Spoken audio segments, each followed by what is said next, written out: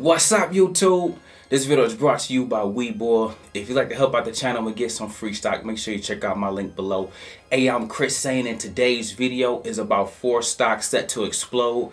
And as we prepare to get ready to get back into the stock market on Tuesday, guys, I want to get you started on the right foot. But hey guys, listen, if I helped you in any way, whether that was help you make some money or give you a new perspective on the stock market, please make sure you like and subscribe and join us on the journey. Without further ado, let's take a look at my portfolio. Hey guys, I think I speak for all of us when I say we are excited to get back into the market on tomorrow. Listen guys, we're gonna do what we always do, which is dominate, okay? First and foremost, but I got 4 stocks that is set to explode, but you still got a chance to get into them before they take off too much, okay? So again, follow me on this video, but more importantly, get your mind right, get your mental right, so that we can get ready to do what we do in a shortened week, okay? So listen guys, without further ado, let's take a look at these 4 plays. Kicking things off with Bank of America, ticker symbol BAC, sitting at $32.84. Listen guys, this is a play in the financial sector. Something I want you guys to be mindful of is how diverse I make sure that we remain, okay? We're not gonna always pile 100% into the EV space when I know that sector is gonna crash sometime soon, okay? When that crash, you'll be up huge because we are always in the best place, and we're in the place where the world is moving, where the market is moving, okay? And that's the key factor, all right? So you guys have to pick up on these little nuggets in terms of how diverse did I make sure that we are in terms of the plays that we invest in on a 100K challenge, all right? Check this out, guys. I'm currently sitting at 51 shares with an average cost of $29.78. Right now I'm up a little over 10%, but listen, if any pullback happens, it's a chance for me as well as you to build out our position fully and make sure that we are working towards our 125 shares minimum, okay? Everybody else, you do what you can to get 5 to 10 shares of this, with the max being around 25 to 50. Next is Dropbox, ticker symbol DBX, currently sitting at $22.15.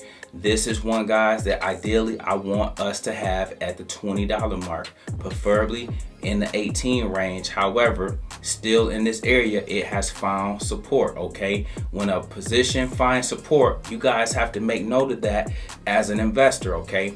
Support means that it's kind of always lingering around that price point, okay? It's not going down, but it's not going up too much, okay? So that's the area that it's going to trade in. We call it trading sideways, all right? Dropbox is one that you guys can be looking to get your position built out in, guys.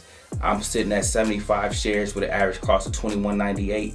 As I mentioned earlier, I am looking to pounce on this, definitely in the 21s, but even more in the $20 range, and I hope for a crash in this back down to 18.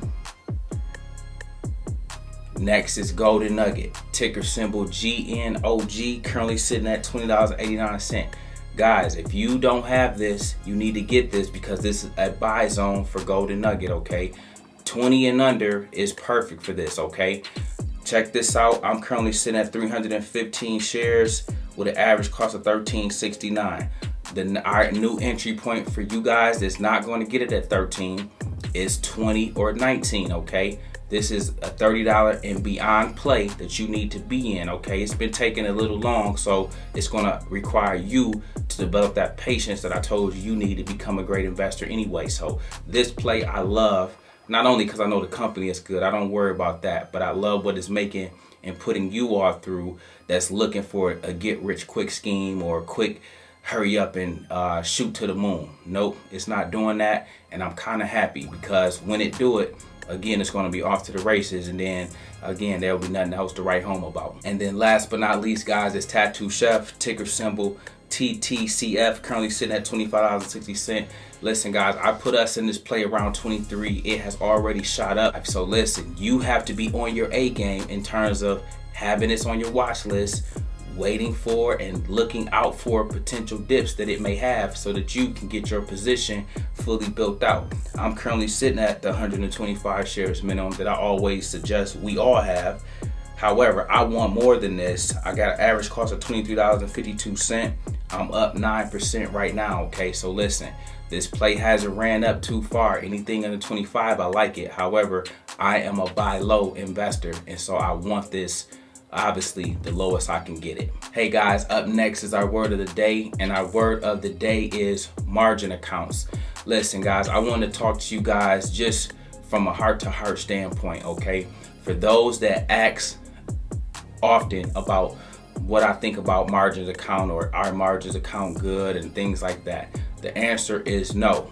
No margins account are good, okay? And do I use margins account? No, I am all cash, okay? Everything that I invest is all money, okay? It's no credit, it's no borrowed money, it's no none of that. And that leads me to the point that I want to talk to you guys about today, okay? In terms of guiding you guys the right way, it's important that you guys get wise counsel, okay? And I'm going to give you that wise counsel.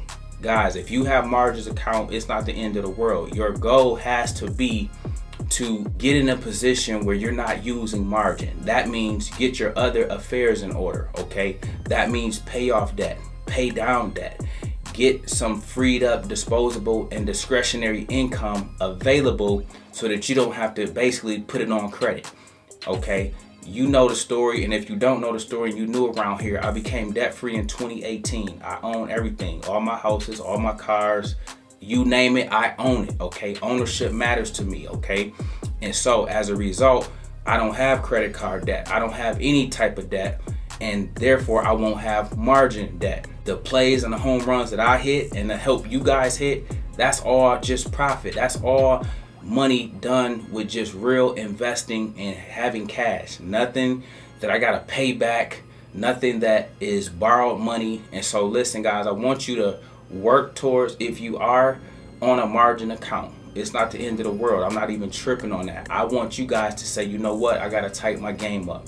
You know what, I am playing with fire because I'm always held under the gun for a play needing to go up or certain things needing to happen in my favor to work out in this particular position that I'm in, okay? So again guys, do what you can as part of your 2021 investment goals to make sure that you are putting yourself in position to wean yourself off of margins, to make yourself whole, pay it back in full, so that you can then invest with the real cash that you make, that you earn, and that you are investing on a regular basis, okay? Listen guys, up next is our question of the day, and our question of the day comes from Derek Jackson. He says, hey Chris, on the dividend stocks, do we want to set those to reinvest or just pay out the dividend for us to use to buy plays? Thanks for any guidance on this. Derek, I thank you for this question. This is a phenomenal question. In relation to our dividend plays and dividend stocks in general, guys, starting off, I am a strong proponent for you all putting on your dividend reinvestment, okay? It's called DRIP. And when you put that on, it helps you guys to build out the play even quicker, because not only you put money in it, but then when it pays out, the money goes right back into the play, making it bigger and making it pay you more on the next time it pays you out, okay? So yes, I am a huge advocate for putting your dividend reinvestment on, but like with all things, everything is about strategy, okay? In some instances, it might make sense to reinvest a dividend. In some instances, you might get paid out a great dividend after you guys build it up to a substantial amount where you might want to take the profit. You can pay a bill with that. We pay our mortgages, we pay car notes, we pay utility bills, cell phone bills with dividend payments when done right, okay? So you can do the same thing. Warren Buffett makes his living off of dividends, okay? And he makes millions every quarter just off the holding one little stock. So again, it's definitely a real thing that you guys can do. However, with that being said, you also want to maybe use a dividend to buy another play, okay? You might add money towards another play that you see that has home run potential, and you can build it out further. And one way to do that is some of the money from your dividend payout. Once it's up there, you guys starting off, you're going to see it got to get to $1, $2, $3. It got to grow first. So you're not going to come out the gate with that. But over time, I'm giving you guys that 50,000 foot view and that 50,000 foot perspective of what is to come once you guys remain committed to the process. Hope that was helpful though, Derek. If you have questions or comments, leave them below. I'll grab them and add them to my next video. Listen, I make videos like this every day, so if you like this one, make sure you check out the next one. Remember, most people see the end result. Very few consider the journey. Do me a favor, don't forget to like and subscribe to the channel. Make sure you guys grab some free stock using my link below, and I'll see you all in the next one.